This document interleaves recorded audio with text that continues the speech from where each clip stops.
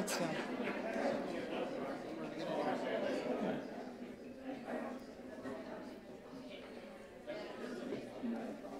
Don't have a lighter. I'll get it.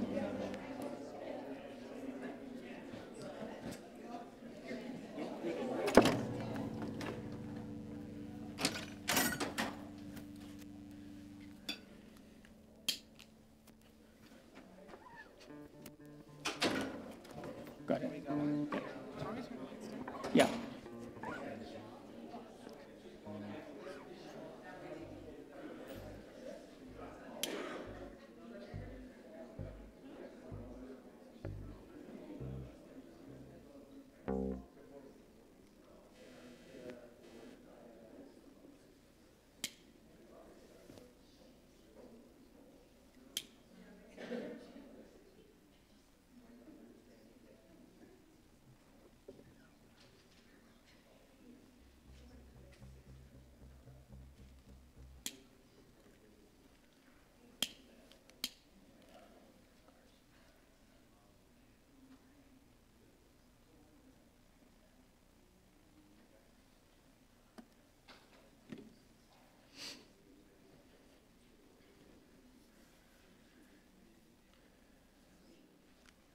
Good morning, everyone.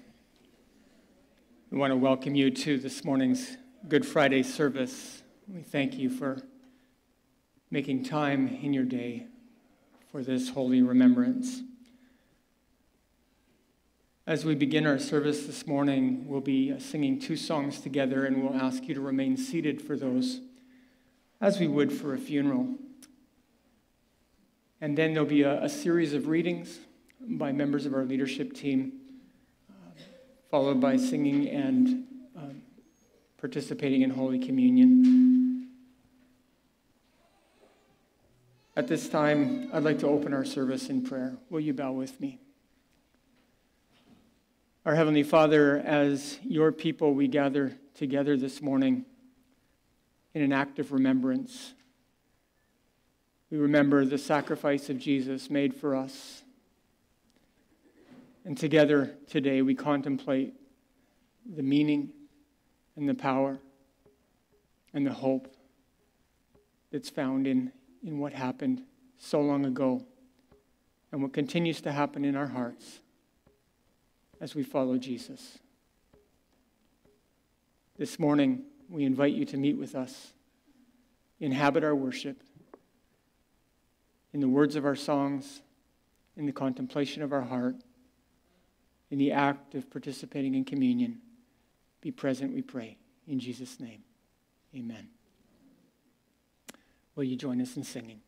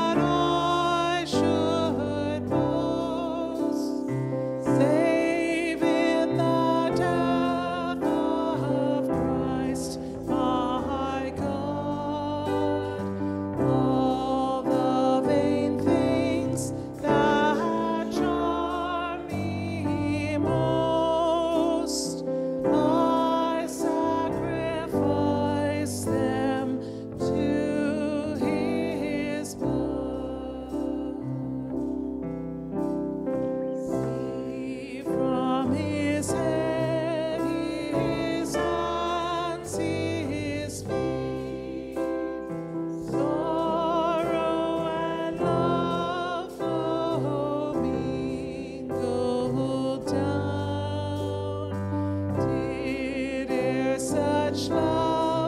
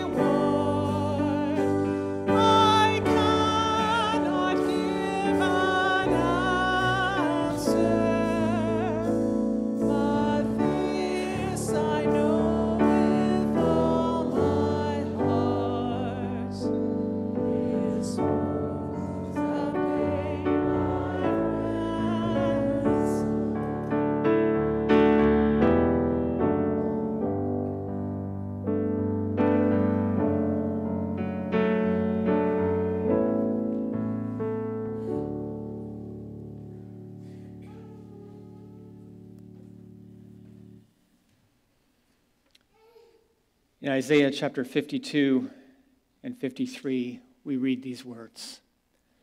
See, my servant will act wisely. He will be raised and lifted up and highly exalted. Just as there were many who were appalled at him, his appearance was so disfigured beyond that of any human being, and his form marred beyond human likeness. So he will sprinkle many nations, and kings will shut their mouths because of him. For what they were not told, they will see, and what they have not heard, they will understand. Who has believed our message, and to whom has the arm of the Lord been revealed? He grew up before him like a tender shoot, and like a root out of dry ground. He had no beauty or majesty to attract us to him, nothing in his appearance that we should desire him. He was despised and rejected by mankind, a man of suffering and familiar with pain. Like one from whom people hide their faces, he was despised, and we held him in low esteem. Surely he took up our pain and bore our suffering, yet we considered him punished by God, stricken by him, and afflicted. But he was pierced for our transgressions. He was crushed for our iniquities. The punishment that brought us peace was on him, and by his wounds we are healed. We all, like sheep, have gone astray. Each of us has turned to our own way, and the Lord has laid on him the iniquity of us all. He was oppressed and afflicted, Yet he did not open his mouth. He was led like a lamb to the slaughter. And as a sheep before its shearers is silent, so he did not open his mouth. By oppression and judgment he was taken away. Yet who of his generation protested? For he was cut off from the land of the living. For the transgression of my people he was punished. He was assigned a grave with the wicked and with the rich in his death. Though he had done no violence, nor was any deceit in his mouth.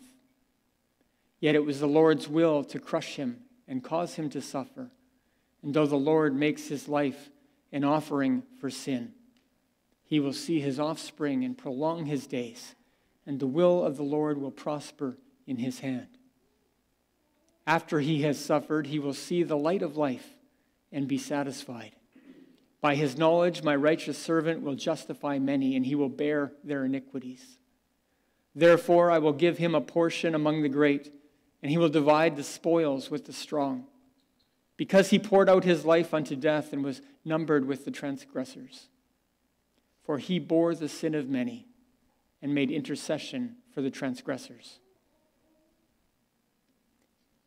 These words were written approximately 700 years before Jesus walked the earth. This morning, we would like to tell you the story of Jesus' arrest and trial and crucifixion. I want you to see if you can recognize the fulfillment of the prophecy that we've just read in the story that we're about to tell you.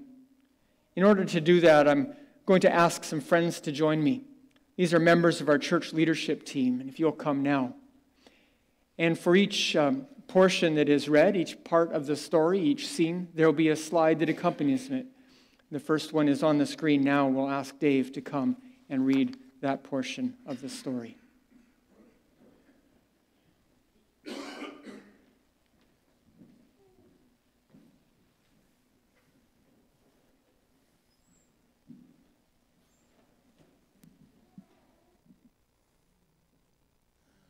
Once upon a moonlit night, amidst the whispers of olive trees in a garden called Gethsemane, Jesus and his disciples gathered. The air was heavy with anticipation, for Jesus knew what lay ahead. As they prayed, a hushed rustle swept through the trees, and the flicker of torches pierced the darkness. The betrayer, Judas, led a band of soldiers and officials armed with swords and clubs. Their mission was clear: to seize the light of the world. Jesus, with love in his eyes and courage in his heart, stepped forward. "Who are you looking for?" he asked, his voice steady in the voice of betrayal. "Jesus of Nazareth," they replied. "I am he," Jesus declared, his words capturing the weight of truth and power. At his words, the soldiers staggered backward, as if struck by an unseen force. But Peter, loyal yet impulsive, drew his sword and struck out in defense of his beloved master. Jesus, with a gentle touch, healed the wounded soldier and spoke to Peter. "Put your sword away. Shall I not drink the cup the Father has given me?"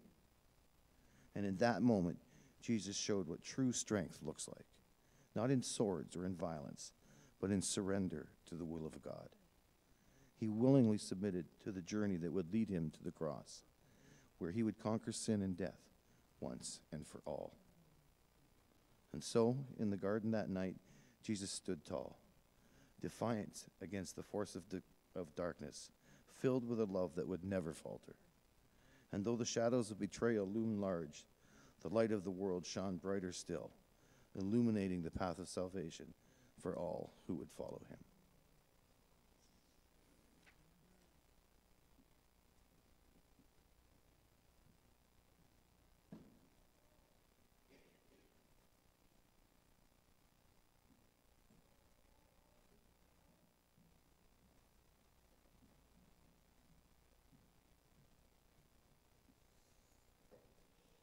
In the flickering glow of the courtyard, a scene unfolded, a tale of human frailty and divine forgiveness. Peter, once bold and brash, now lingered in the shadows, his heart heavy with fear. 3 times the question came, piercing through the night like a dagger. Aren't you the one of Jesus' disciples? The first denial slipped from Peter's lips, a whispered falsehood born of doubt and desperation. I am not, he declared, the voice barely above a murmur. Yet the limelight betrayed him, casting shadows that danced with accusation. Another question, another denial, each word a painful echo of his own weakness. And then, as the rooster crowed and the night pressed and the weight of his betrayal settled upon him like a cloak of shame. For in the third denial, Peter's voice cracked with anguish, his denials ringing hollow in the face of truth. But even in the depth of despair, grace awaited, for Jesus had spoken the words of forgiveness before the first denial had ever passed Peter's lips. And through the rooster's crow, mankind mourned his failure. It's also heralded the dawn of redemption. In the courtyard that night, amidst the flicker of flames and the hushed whispers of onlookers, Peter's story was not yet finished, for his journey would lead him from denial to restoration, from brokenness to healing, guided by the hand of the one who knew the heart better than he knew himself. And so, in the midst of his own moments of doubt and fear, we may remember Peter's tale, not as a story of failure, but as a testament to the boundless mercy of the one who never gave up on us, even when we fall or fall.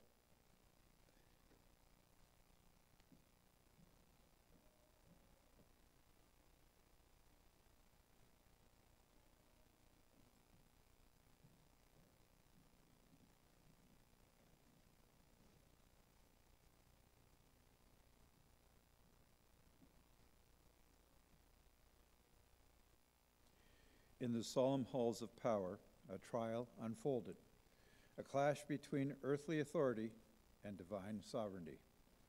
Jesus stood before the high priest, his eyes steady, his demeanor unwavering. False witnesses emerged, their accusations like arrows aimed at the heart of truth. Yet Jesus remained silent, his silence a testament to his unshakable confidence in the Father's plan. For he knew the truth and judgment lay not in the hands of mortal men, but in the wisdom of God. The high priest, sensing the weight of the moment, pressed Jesus with a question. Are you the Messiah, the Son of God? With calm resolve, Jesus spoke, his words resonating with power and authority. I am, he declared, his voice echoing through the halls of eternity. In that moment, the truth ran out like a clarion call, piercing through the darkness of doubt and deception. For Jesus was not merely a man, but the very Son of God, sent to redeem a world lost in sin. But the high priest, blinded by pride and prejudice, recoiled in the truth. In the fury, he condemned Jesus, rejecting the light in favor of the darkness. Yet even as the shadows of injustice closed in, and the truth remained unshaken. For Jesus had come not to condemn the world, but to save it, to offer forgiveness and grace to all that would believe. And so, in the midst of trials and tribulations, may we cling to the truth that sets us free, the truth that guides us through the darkness of nights, the truth that shines brightly in the face of adversity. For in the trial of truth, we find not condemnation, but redemption.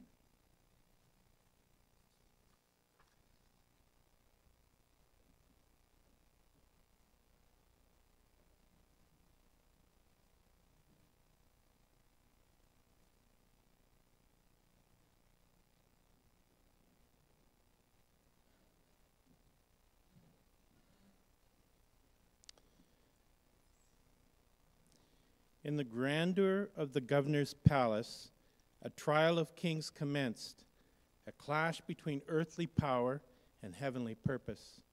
Pilate, the governor, questioned Jesus, seeking to understand the charges brought against him. The religious leaders stood by, their hearts filled with envy and malice, their accusations veiled in deceit. Yet Jesus stood before Pilate, a picture of serene strength amidst the tumultuous storm. The governor, sensing something extraordinary in his humble carpenter from Nazareth, probed further, "Are you the king of the Jews?" With quiet dignity, Jesus replied, his words resonating with the authority of a monarch born not of this world. "You say rightly that I am a king," he affirmed, his gaze unwaveringly. In that moment, the truth hung heavy in the air, confronting the governor with a choice between worldly power and divine sovereignty. But Pilate, torn between duty and desire, sought a way to appease the crowd. He questioned Jesus further, yet found no fault in him. The accusations hurled by the religious leaders crumbled in the face of truth. Yet the clamor of the crowd grew louder, their demands for justice drowning out the voice of reason. And so, succumbing to the pressure of public opinion, Pilate handed Jesus over to be crucified, a verdict born not of justice, but of expediency. For even in the midst of betrayal and injustice, the true king remained undeterred. For his kingdom was not of this world, but a kingdom of love and grace, where the broken are made whole and the lost found their way home. And so, as we ponder the verdict of kings, may we remember the true king who willingly laid down his life for us, a sacrifice born not of earthly power, but of divine love. And in his kingdom, may we find forgiveness, redemption, and everlasting hope.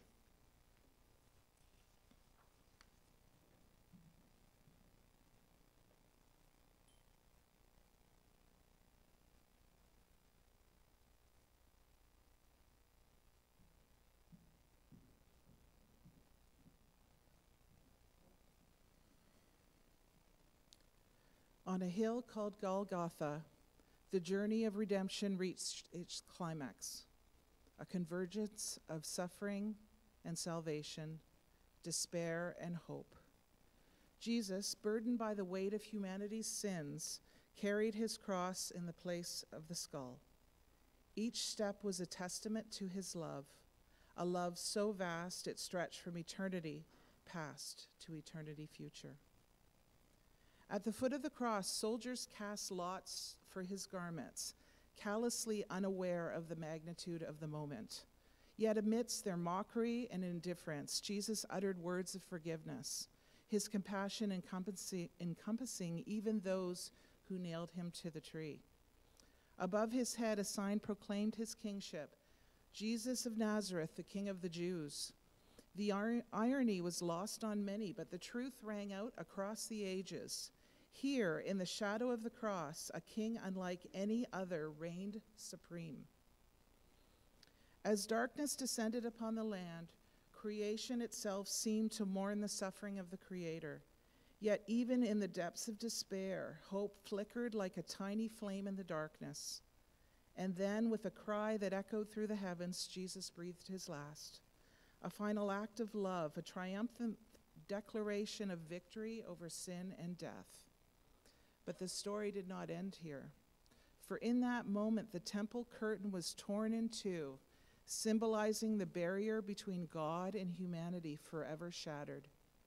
And from the side of Jesus flowed water and blood, a symbol of purification and atonement, of new life born from death. As the soldiers pierced his side, fulfilling ancient prophecy, a witness stood by, a disciple whom Jesus loved. And in his testimony, we find the assurance that this was no mere mortal, but the Son of God, the Lamb of God who takes away the sins of the world. And so, at the crossroad of redemption, may we kneel in awe and gratitude, humbled by the magnitude of the sacrifice made on our behalf. For in the death of Jesus, we find life everlasting, and in his resurrection, we find hope that will never fade away.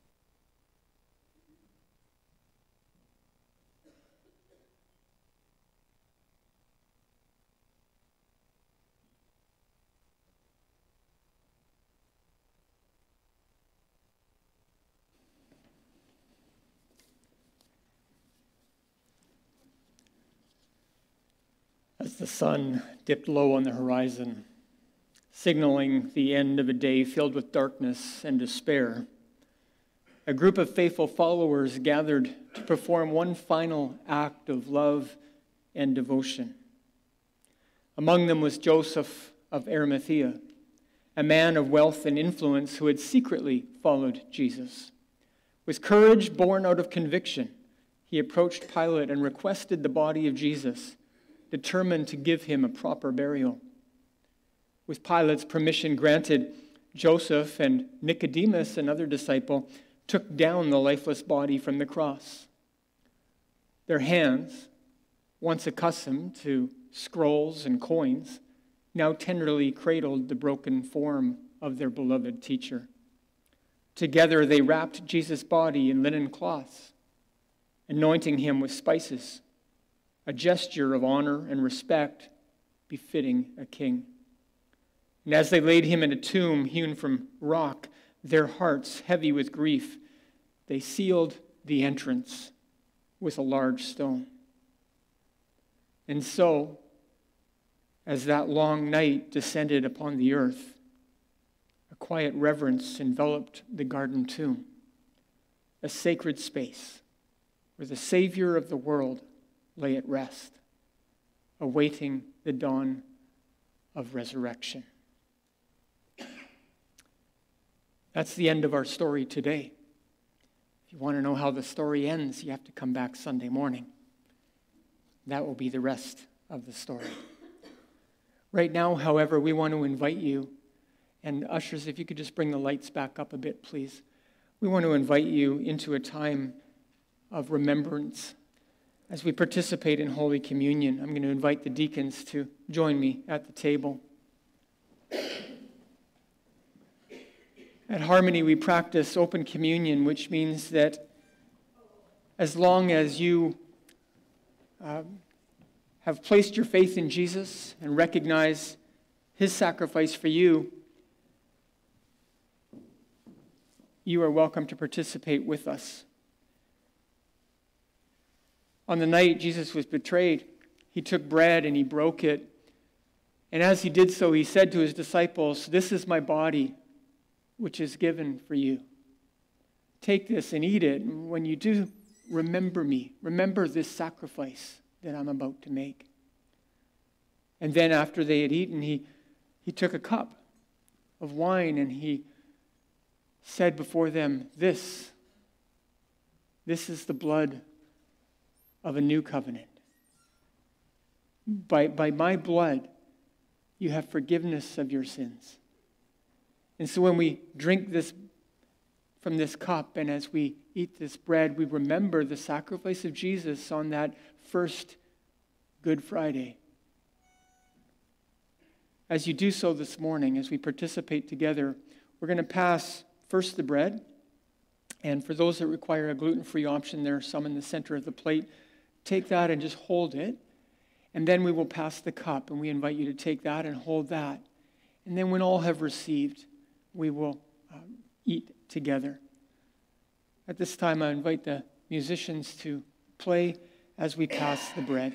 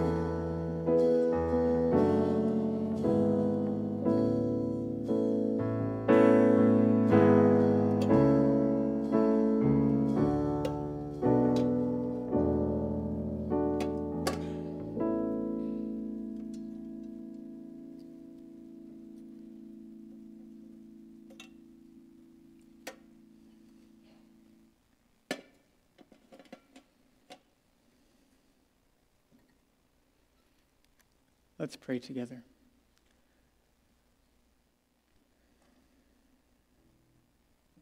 For what we receive by faith, we give you thanks, Heavenly Father. Your own Son, given for us, a sacrifice for the creation that he loved so much. Thank you for his sacrifice. Thank you for the forgiveness of our sins.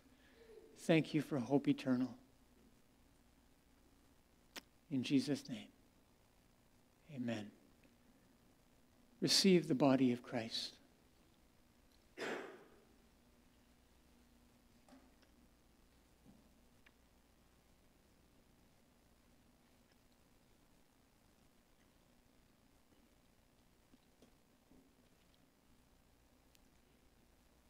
Let's drink together from the cup of forgiveness.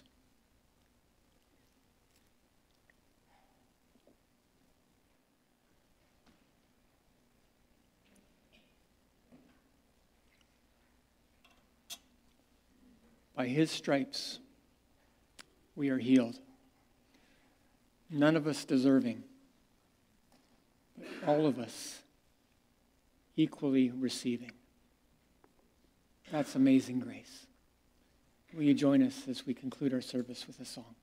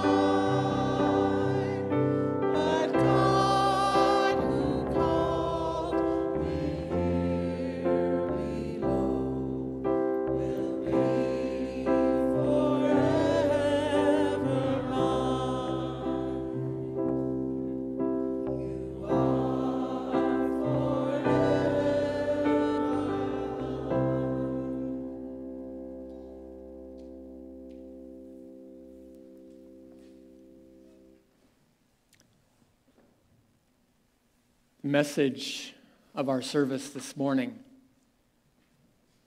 is that mercy reigns.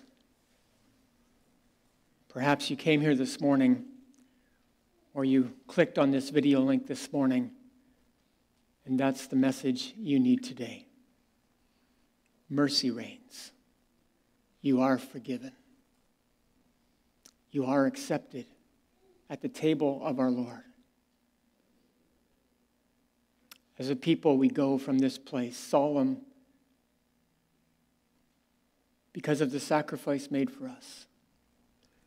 But we return on Sunday expectant because this wasn't the end of the story.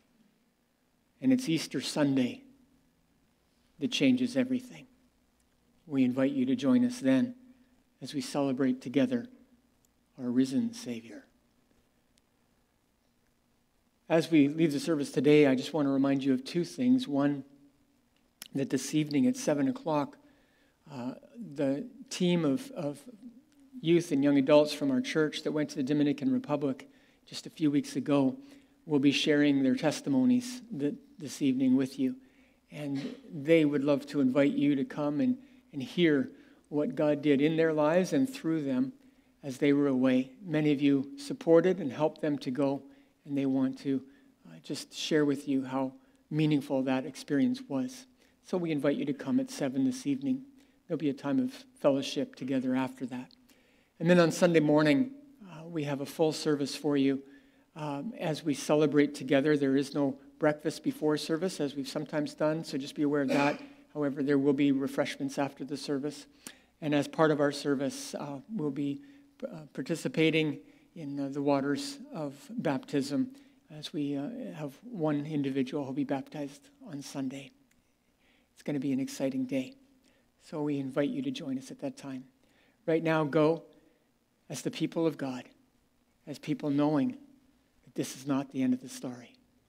And reflect on that over these next couple of days. In Jesus' name, we return together on Sunday. Amen.